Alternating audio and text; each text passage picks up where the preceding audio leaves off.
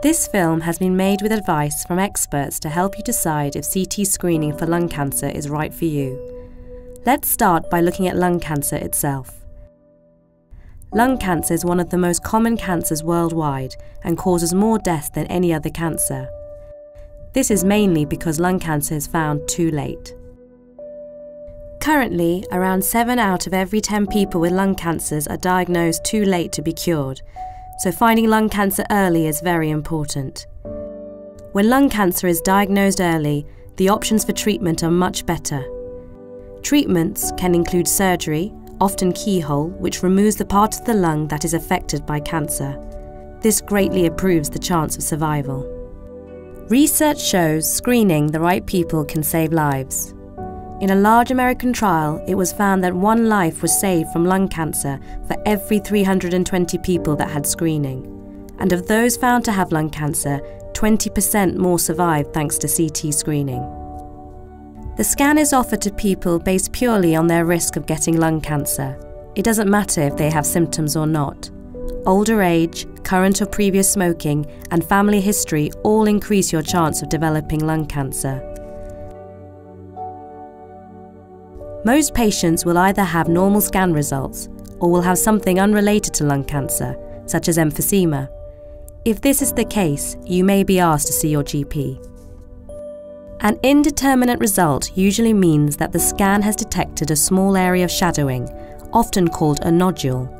A nodule is a bit like a mole on the lung. As with moles, most are harmless, but for around 1 in 10 people, the nodule may grow, and this could be a sign of an early lung cancer. For every 100 people screened, around 25 will be found to have a nodule on their lung and be recalled for a further scan.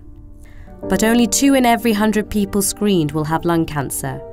It is likely most of these will be cured. The other 23 people may have extra scans that they would not have needed if they hadn't been screened. For many people, this is not a problem. But for some people, it may cause unnecessary worry and is a possible harm that you should be aware of. You should weigh this and other possible harms against the benefits to decide what is right for you. Exposure to a lot of radiation can cause cancer, and small amounts of X-ray radiation are used in a CT scan. While this is something you should be aware of, the radiation from one scan is very unlikely to cause harm, and is equal to the X-ray radiation in the environment in 1 year in the UK. As with most tests, CT screening is not perfect. In some cases, the scan will give a false negative result, which means that it has failed to pick up an existing cancer. These instances are extremely rare, but important to be aware of. Occasionally, a CT scan will find a lung cancer that would not actually have caused the person harm during their lifetime. These instances are uncommon, but they could lead to a patient having unnecessary treatment. Remember, screening does not prevent cancer. It simply aims to find it earlier, which in turn improves the chances of finding a cure. It is also important to reduce your risk of getting lung cancer. The most important risk factor that people can do something about is smoking. Smoking is extremely addictive and is challenging to give up, particularly for those who've been smoking for many years. But giving up is possible, and research shows that you are 4 times more likely to be successful if you have the right support and treatments. You can speak to your nurse, your GP or pharmacist about the free help and support that is available.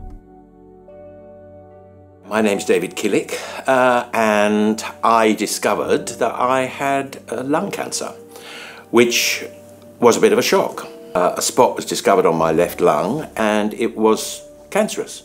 Well, I think it'd be odd if you weren't a bit worried, because it's a process that you don't really know about, you don't understand, although a great deal of it was explained to me before it all started, so that was very good. Oh, there certainly wasn't any pain involved, but it was a very simple process. I just went in, lay down in the machine, this donut, and it moves slowly round you, slowly back and forth. There's a bit of noise from it, but no problem at all, no. that was when the decision was made to remove it with keyhole surgery. I think 48 hours, that's all I was in hospital for, and it was fantastically well done. I then, since then, been monitored every 6 months, and touch wood, everything's fine. It's extremely wonderful that I had the scan, they found it, they took it out. It is incredible what can be done now, and of course it seems to me the most important thing is to find things early as possible. Lung cancer screening has the potential to save lives by improving early diagnosis and the chance of a cure. But you must weigh up the pros and cons and make a decision that is right for you.